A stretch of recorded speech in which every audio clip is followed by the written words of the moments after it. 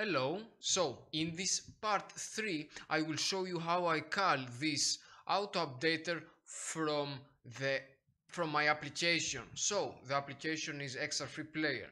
So in the resources folder, this is the Eclipse project right here, I have added Extra3 Player Updater.jar, which is a project here I have shown you on the previous tutorial part 2. I have exported it as a jar file and I have added here on the resources of the application, of the main application. So I have added it here. What I'm doing basically is when I detect an update, I'm exporting this jar file in the same folder on which my application is. Then it starts and it does all the work you have seen before. So I have the code for this. I have written the code for this. It is right here. So when it is detecting an update, I will show you in the part 4 how I'm doing all this thing with the update, detecting it. So this is the code I'm using here.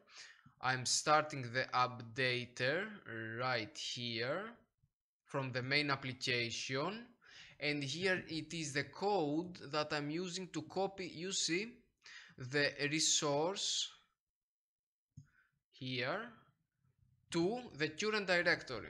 So if I click here, we can see the code, which is actually a files.copy resource to a file. So here I'm doing the same thing as I have shown you in the part 2. I am calling with process builder the Extra3 Player Updater.jar. I'm waiting for it to print a line which is saying application started, and I'm exiting the main application. So this is how it's done. In the part 4 I will show you how I detect the updates and how you can do that away. Let me stop it.